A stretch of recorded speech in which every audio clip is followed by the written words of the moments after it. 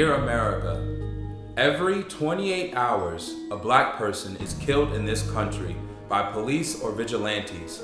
A country that takes great pride in its racial progress since enslaving an entire group of people based upon the color of their skin.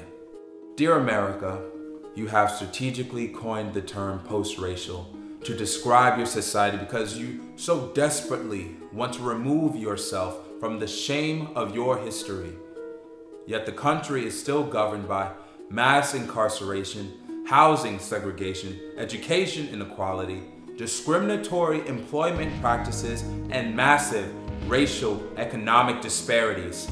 A society plagued by fear and the subsequent policing of black bodies.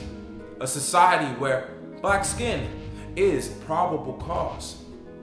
Dear America, you will do anything to pardon yourself. You try to change the conversation, point the finger at the looters, black on black crime, choosing to ignore the looting of black lives and the irreparable damage done to thousands of black families. You call us thugs, savages, welfare queens, when what you really want to say is niggers. Dear America, an institution that holds so little regard for black lives cannot stand any longer.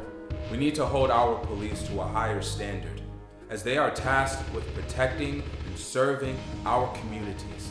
But who do they really protect and serve? Not Oscar Grant, not Tarika Wilson, not Irvin Jefferson, not Tamir Rice, not Akai Gurley, not Michael Brown, not Trayvon Martin, not John Crawford, not Eric Garner, not Yvette Smith, not Kamani Gray, not Ramarley Graham, and not Walter Scott.